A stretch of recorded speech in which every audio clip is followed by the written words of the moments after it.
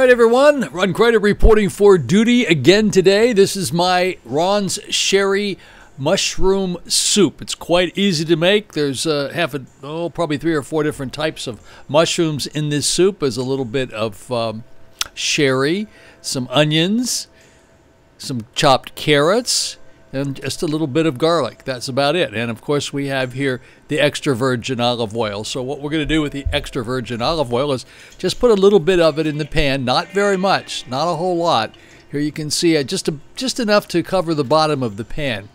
It'll spread out quite a bit when it starts to cook.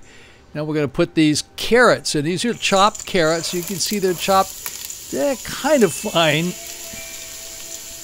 And you want to cook these guys for about 3 minutes. Make sure that we're not trying to cook them too much, just enough to begin to start to create some flavors in here. Now we're going to add the chopped onions. We'll cook these guys for about 3 minutes. 2 or 3 minutes, just enough to get them to begin to get a little translucent, and they'll start releasing some of the moisture. You'll notice eventually as we get going here that there's moisture in the bottom of the pan. That's a good thing. Now we're going to add in the garlic. Some chopped garlic, as much garlic as you want. I didn't put too much in. This recipe is, you can kind of make it any way you want to. Look at these. These are the button mushrooms that we're putting in here now. And that was 2 containers of them like you get at the grocery store. I don't know exactly how many there were. You can see they really shrink up a lot once you put them in here. The music in the background is a little psychedelic type mushroom music. You can stick a 1/4 of a stick of butter in there. I use this olive oil sea salt butter. Kind of interesting. I've been using that for quite a bit of cooking lately. It's add a little bit of extra flavor to the mixture here.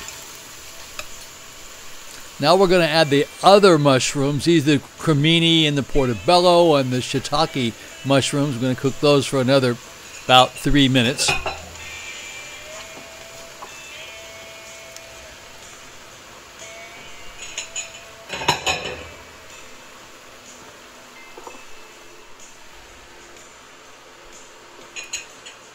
The portobello, cremini, and shiitake mushrooms add a little bit more flavor than the button mushrooms do. I stuck a little bit more butter in here because I hadn't used quite all of it when I put it in the last time. Now we're going to add in about 1/4 of a cup of sherry, depending on how much you like sherry, what kind of sherry flavoring you like. Now, if you don't want to put any alcohol in it, such as this sherry, it's perfectly okay. It'll come out tasting just as good, except you won't have that sherry flavor. But it won't upset the ingredients. It won't upset the flavor of it. So it'll be very good. I'm going to cook this for about 5 minutes because what we want the vegetables to do is absorb this sherry that we put in there so that they're pretty well saturated with the sherry. So as we begin to put the stock in, it will have the flavor already of the sherry in with the vegetables.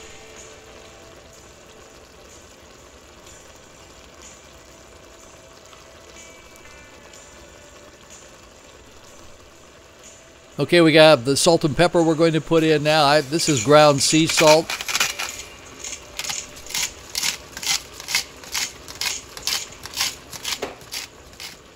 And I've also put quite a bit of pepper in there because I do like pepper and I like ground pepper, actually coarse ground pepper. So you'll notice that I put quite a bit of pepper in there, but I'm a pepper fan, so.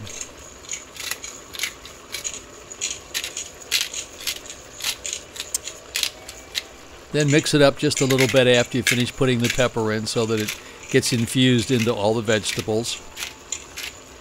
And now we're going to add in the chicken stock, chicken broth, chicken stock. And this is about 32 ounces we're going to put in here. Again, this has to do with how soupy you would like to have it. If you want it real thick, you will put less in. If you want it more soupy, you will put more in. I was going to put 2 in, and I actually own 2 of these cans, and I actually only needed 1. Now we're going to cook this for about 5 minutes. And we're going to take out the vegetables. Notice that's kind of like a strainer. So we're going to take probably about a half a cup, 1.5 cups of these vegetables, and put it into the blender over here. And the idea here is we're going to make this soup a little thicker by doing it this way rather than adding flour to it, and it will taste a whole lot better. And just chop this all up, and eventually you'll see that we're going to add in a little bit of the broth from the soup pot, so that it's a little bit runny when you take it out of this blender and put back into the cooking pot. So I just got some over there, probably about 1/4 cup of broth out of there, and stuck it in. And then we'll blend this together.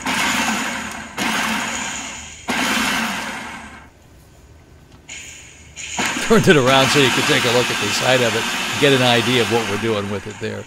And here you go. We're going to put it in here. As you can see, the consistency is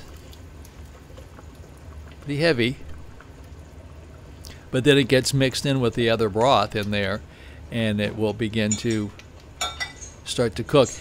Now, a good thing to do is take this and have it simmer for a couple of hours if you can, if you have the time to do it. Let it simmer for a number of hours depending on how much you want it to reduce, because obviously the longer that it simmers, the more flavor it will have because it will reduce.